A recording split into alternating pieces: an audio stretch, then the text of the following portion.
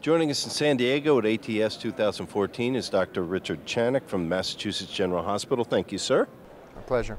So you presented a poster on the impact of Macitentan on functional class from SERAPHIN. What were the primary takeaway points from that poster?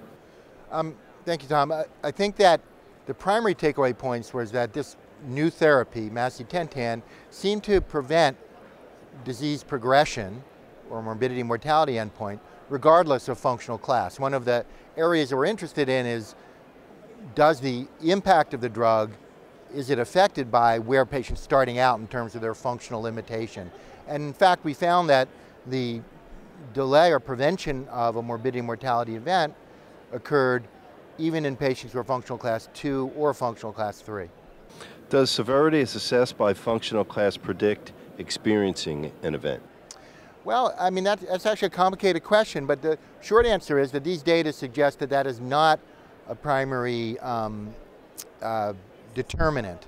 So in other words, regardless of a patient starting out more functionally limited, class 3 let's say, or class 2, which is less functionally limited, it seems like there's still a reasonable chance of having an event as defined in the SERAPHIN trial, and it seems that the active drug, Macitentan, did decrease the likelihood of such an event in both of those groups. What about the relationship between functional class and hospitalization?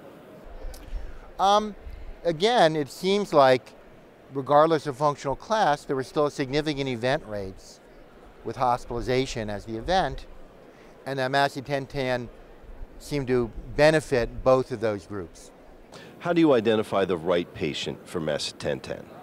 I think these data really suggest that patients with symptomatic pulmonary arterial hypertension who are candidates for oral therapies, in those patients, Macitentan is a very appropriate choice.